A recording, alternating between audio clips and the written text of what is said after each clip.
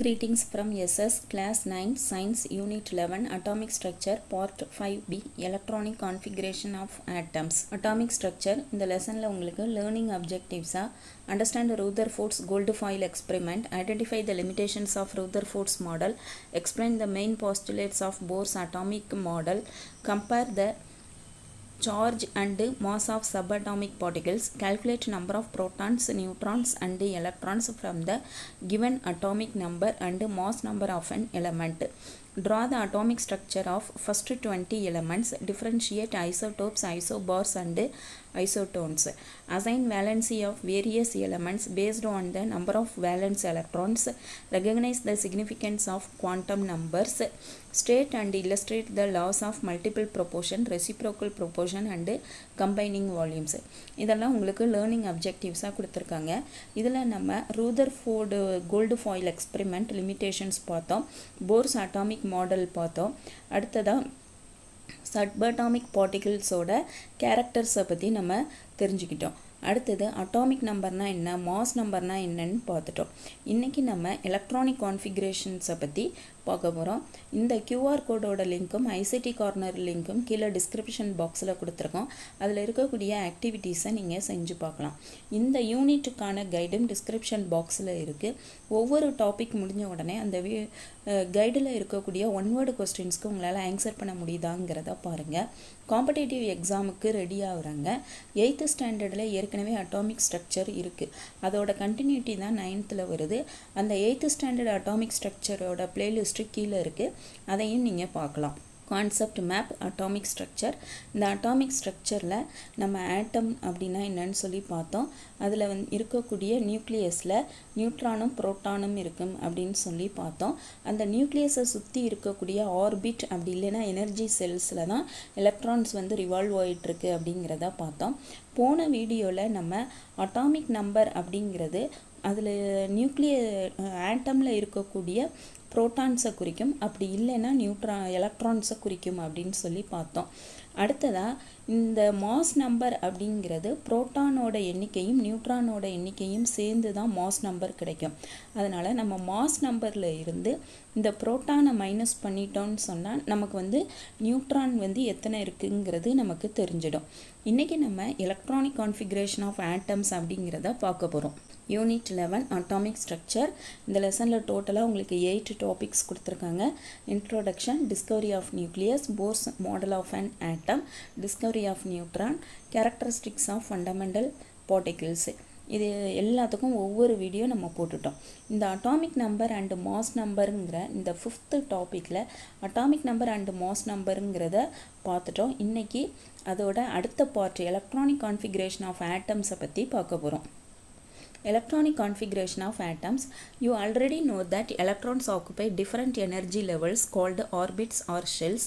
The distribution of electrons in different shells is called electronic configuration.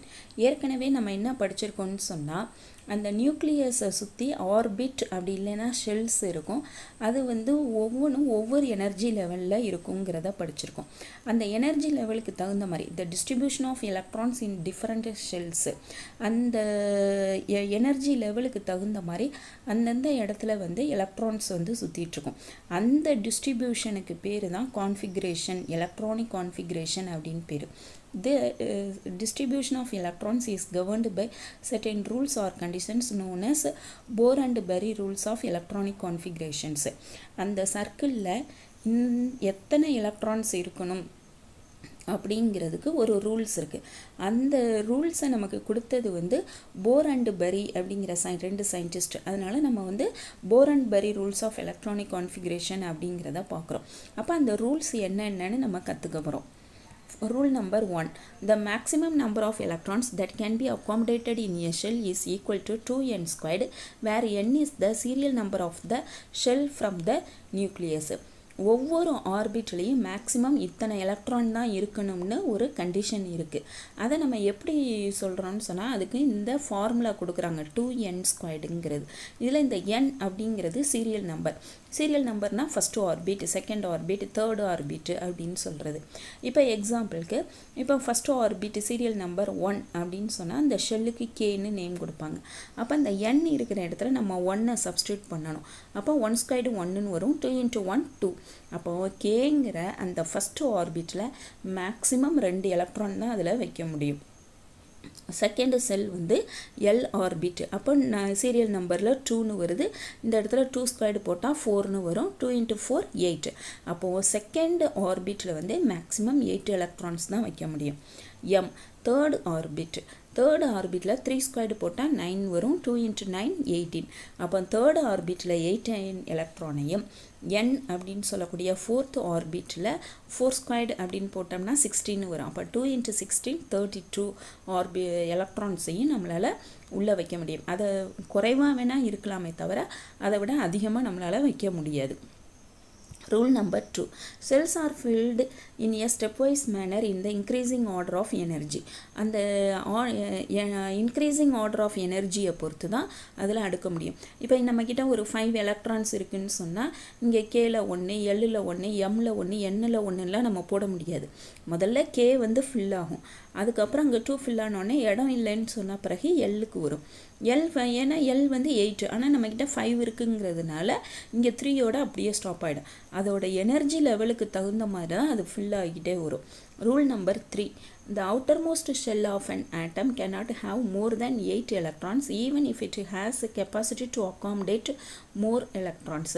அதோட outer most shell இதில் எடுத்துக்கிட்டிங்கன்னு சொன்னால் அதில் நிறைய எலக்ட்ரான்ஸ் வந்து ஃபில் ஆகிறதுக்கான வாய்ப்பு இருந்தாலும் கூட கடைசியில் வந்து 8 எலக்ட்ரான்ஸ் தான் இருக்கும். இது எப்படி அப்படிங்கிறத வந்து நீங்கள் +1 கெமிஸ்ட்ரியில் போய் உங்களுக்கு டீட்டெயிலாக சொல்லி தருவாங்க. பட் ஆனால் நீங்கள் வந்து இப்போ இந்த 9th ஸ்டாண்டர்ட் லெவலுக்கு அவுட்டர் மோஸ்ட் ஷெல்லில் வந்து 8 எலக்ட்ரான்ஸ் தான் அப்படிங்கிற கணக்கை வச்சுக்கோங்க. For example, electronic arrangement in calcium having 20 electrons. இப்போ கால்சியத்துக்கு வந்து 20 எலக்ட்ரான்ஸ் இருக்குன்னு வச்சுக்கோம். KLMN அப்படின்னு இருக்குது. இப்போ கேங்கிற பாக்ஸில் வந்து இந்த எலக்ட்ரானை வந்து நீங்கள் பென் அப்படின்னு ஞாபகம் வச்சுக்கிட்டிங்கன்னா 2 பென்னாக நம்ம உள்ளே போடுவோம். போட்டோடனே ரிமைனிங் எத்தனை இருக்கும்? 2 போயிடுச்சுன்னா நம்மக்கிட்ட 18 இருக்கும். அந்த 18 எடுத்துகிட்டு வந்து எல்லில் பார்க்கும்போது 8 தான் நம்ம ஃபில் பண்ண முடியும். அதுக்கு மேலே ஃபில் பண்ண முடியாது. அப்போ 2 + 8 வந்து 10ன்னு மாறும். இப்போ நீங்கள் எம் அப்படின்னு சொல்லி வரும்போது 10 போனோடனே ரிமைனிங் நம்மக்கிட்ட 10 இருக்குது. அந்த 10ஐயும் இங்கே போட்டுடலாமே, இங்கே வந்து தான் 18 இருக்கே அப்படின்னு நீங்கள் நினைப்பீங்க. ஆனால் இங்கே எம்மில் 8 தான் இருக்கும். இங்கே வந்து ரிமைனிங் 2 வந்து இந்த இடத்துல வரும். இதை தான் நீங்கள் +1 கெமிஸ்ட்ரியில் போய் நல்லா டீட்டெயிலாக படிப்பீங்க. அப்போ இந்த லாஸ்ட் ஆர்பிட்டில் வந்து மேக்ஸிமம் 8 எலக்ட்ரான்ஸ் தான் ஃபில் ஆகிருக்கும். அதை தான் நீங்கள் 9th ஸ்டாண்டர்ட் லெவலுக்கு ஞாபகம் வச்சுக்கோங்க. ப்ராப்ளம் 2. இந்த எலக்ட்ரானிக் கான்ஃபிகரேஷன் நமக்கு புரியுதாங்கிறதுக்காக கொடுத்துருக்காங்க. What is the electronic configuration of aluminium? அப்போ அலுமினியம் எலக்ட்ரானிக் கான்ஃபிகரேஷன் எதுக்கு எழுதுவோம்? எலக்ட்ரான்ஸ்க்கு எழுதுகிறோம். அப்போ எலக்ட்ரான்ங்கிறது வந்து அட்டாமிக் நம்பரை குறிக்கும். அப்போ அலுமினியத்தோட அட்டாமிக் நம்பர் வந்து நமக்கு 13 அப்படிங்கிறது ஞாபகம் இருந்தால் மட்டும்தான் இந்த ப்ராப்ளம் செய்ய முடியும். அப்போ 13 இருக்குன்னு சொன்னால் கேல வந்து 2 போடுவோம். அப்போ பேலன்ஸ் வந்து 11 இருக்கும். அதில் எல்லில் வந்து 8 போடுவோம். அப்போ 13ல் வந்து 2 + 8 போட்டுட்டோன்னா 10 ஆகிடும். பேலன்ஸ் வந்து 3 இருக்குது. அதை வந்து எம் ஷெல்லில் கொண்டு வந்து போட்டுடுறோம். அப்போ எலக்ட்ரானிக் கான்ஃபிகரேஷன் இஸ் 2, 8, 3 அப்படின்னு நம்ம எழுதினாலே மார்க்கு கிடைச்சிடும். Do you know the forces between protons and neutrons in the nucleus are of special kind called Yugawa forces? இப்போ புரோட்டானும் நியூட்ரானும் நியூக்ளியஸ் உள்ளே இருக்குங்கிறத நம்ம சொல்லியிருக்கோம். புரோட்டானுக்கு பாசிட்டிவ் சார்ஜ் இருக்கும், நியூட்ரானுக்கு வந்து சார்ஜே இருக்காது அப்படின்னு சொல்லி பார்த்துருக்கோம். இப்போ இந்த ரெண்டும் வந்து அந்த நியூக்ளியஸை உடைச்சிட்டு வெளியே வராமல் இருக்கிறதுக்கு காரணம் வந்து அந்த யுகாவாங்கிற ஃபோர்ஸ்னால தான் ரெண்டும் வந்து ஒன்றுக்கு ஒன்று பைண்ட் ஆகி உள்ளே இருக்குது.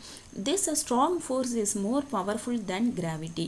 நம்ம வந்து ஆட்டம் நியூக்ளியஸ் இதெல்லாம் கண்ணுக்கே தெரியாது, புரோட்டான் கண்ணுக்கே தெரியாது, நியூட்ரான் கண்ணுக்கே தெரியாதுன்னு நம்ம நினச்சிட்டு இருக்கோம். ஆனால் இவங்க என்ன சொல்கிறாங்க, அந்த புரோட்டானுக்கும் நியூட்ரானுக்கும் இடையே இருக்கக்கூடிய ஃபோர்ஸ் வந்து நம்ம கிராவிட்டியை விட அதிகமான ஃபோர்ஸ் இருக்குது அப்படின்னு சொல்கிறாங்க. Geometrical representation of atomic structure of element. இப்போ நம்ம எப்படி geometrical representation பண்ணுறதுன்னு பார்க்க போகிறோம். இப்போ சில ஸ்கூலில் பார்த்தீங்கன்னா எக்ஸாம் நம்பர் வந்து இப்படி கொடுத்துருப்பாங்க, 9 1 2 6 அப்படின்னு சொல்லுவாங்க. இப்போ இதுலேருந்து நம்ம என்ன தெரிஞ்சுக்கலான்னா, இது வந்து 9th ஸ்டாண்டர்ட். இந்த நம்பர் 1ங்கிறது ஏ செக்ஷன் ஃபுல்லாக கேர்ள்ஸ் இருப்பாங்க, இல்லை சில ஸ்கூலில் பாய்ஸ் இருப்பாங்க. அந்த ஸ்டூடெண்ட்டோட ரோல் நம்பர் வந்து 26 அப்படிங்கிறத இதுலேருந்து நம்ம தெரிஞ்சுக்கிறோம். அப்போ அதே மாதிரி மாஸ் நம்பர், அட்டாமிக் நம்பர் வந்து நமக்கு தெரிஞ்சிருச்சுன்னு சொன்னால் நம்ம அந்த ஆட்டமை பற்றின ஃபுல் டீட்டெயில்ஸ் வந்து நம்மளால் கொடுக்க முடியும்னு சொல்கிறாங்க. knowing the mass number and atomic number of an element we can represent the atomic structure. Mass நம்பரும் அட்டாமிக் நம்பரும் தெரிஞ்சால் போதும், நம்மளே அட்டாமிக் ஸ்ட்ரக்சராக கொடுத்துட முடியும். இப்போ ஜியோமெட்ரிக்கல் ரெப்ரசன்டேஷன் ஆஃப் ஆக்சிஜன் ஆட்டம் இப்படி கொடுத்துருக்காங்கன்னு வச்சுக்குவோம். ஆக்சிஜன் சப்ஸ்கிரிப்டில் வந்து 8னும் சூப்பர் ஸ்கிரிப்டில் 16னும் கொடுத்துருக்காங்க. ஏன்னா நம்ம போன வீடியோவில் பார்த்துட்டோம், ஹெட்டில் இருக்கிறத ஏ அப்படின்னும் ஃபூட்டில் இருக்கிறத வந்து நம்ம இசட்டுன்னு சொல்லுவோம். ஏங்கிறது mass number, இசட்டுங்கிறது atomic number. Mass number ஏ வந்து 16, அட்டாமிக் நம்பர் இசட் வந்து 8. இந்த மாஸ் நம்பருங்கிறது புரோட்டானும் நியூட்ரானும் சேர்ந்தது, இந்த அட்டாமிக் நம்பர் அப்படிங்கிறது புரோட்டான் சேர்ந்தது. அப்போ நம்பர் ஆஃப் நியூட்ரான்ஸ் வேணும்னா ஏ மைனஸ் இசட் போட்டுட்டோன்னா நமக்கு 8ன்னு கிடச்சிரும். அப்போ நம்பர் ஆஃப் புரோட்டானும் இதுதான், நம்பர் ஆஃப் புரோட்டான் வந்து equal to number of electron தெரியும். அப்போ நம்பர் ஆஃப் எலக்ட்ரானும் இதுதான். அப்போ இந்த ஒரு சின்ன விஷயத்தை வச்சுட்டு இதில் புரோட்டான் எத்தனை இருக்குது, எலக்ட்ரான் எத்தனை இருக்குது, நியூட்ரான் எத்தனை இருக்குதுன்னு கண்டுபிடிச்சிடலாம். இப்போ எலக்ட்ரான் 8 அப்படின்னு சொன்னால் எலக்ட்ரானிக் கான்ஃபிகரேஷன் எழுதிடலாம். கே ஆர்பிட்டில் வந்து மேக்ஸிமம் 2 தான் ஃபில் ஆகும். அப்போ 8ல் 2 போனோடனே நம்மக்கிட்ட ரிமைனிங் 6 தான் இருக்கும். அந்த 6ஐ வந்து எல் ஆர்பிட்டில் போடலாம். எல்லில் வந்து மேக்ஸிமம் 8 வரைக்கும் ஃபில் பண்ணலாம்னு படிச்சிருக்கோம். ஆனால் வந்து நம்மக்கிட்ட 6 தான் இருக்குது, அதனால 6ஐ போடுறோம். அப்போ எலக்ட்ரானிக் கான்ஃபிகரேஷன் ஆஃப் ஆக்சிஜன் ஆட்டம் அப்படின்னு சொன்னால் 2,6 அப்படிங்கிறத இந்த மாதிரி ஒரு ஜியோமெட்ரி ரெப்ரசன்டேஷனை வச்சு நம்மளால் சொல்ல முடியும். கான்ஃபிகரேஷனை இந்த மாதிரி பிக்சராகவும் காட்டுறாங்க. 8 புரோட்டான் 8 நியூட்ரான் வந்து நியூக்ளியஸ் உள்ளே இருக்குது. கே ஆர்பிட்டில் வந்து 2 எலக்ட்ரான்ஸ் ரிவால்வ் ஆகிட்டுருக்கு. எல்ங்கிற ஆர்பிட்டில் வந்து 2 4 6 ரிவால்வ் ஆகிட்டுருக்கு. ஆனால் இன்னும் 2 வந்து அதுக்கு இடம் இருக்குது, இன்னும் 2 எலக்ட்ரான் வந்து ஃபில் பண்ண முடியும் நம்மளால். ஆனால் அங்கே இல்லை. Do you know? Atoms are so tiny their mass number cannot be expressed in grams but expressed in atomic mass unit. இந்த ஆட்டம்ங்கிறதெல்லாம் நம்மளால் கண்ணால் பார்க்கவே முடியாது. அப்போ அந்த ஆட்டமோட மாஸ் நம்பரை வந்து நம்மளால் கிராம்லாம் சொல்ல முடியாது அப்படின்னு சொல்லும்போது சயின்டிஸ்ட் என்ன பண்ணுவாங்கன்னா அதை ஈஸியாக ரெப்ரசன்ட் பண்ணுறதுக்கு அட்டாமிக் மாஸ் யூனிட் அப்படிங்கிறத எடுத்துக்குவாங்க.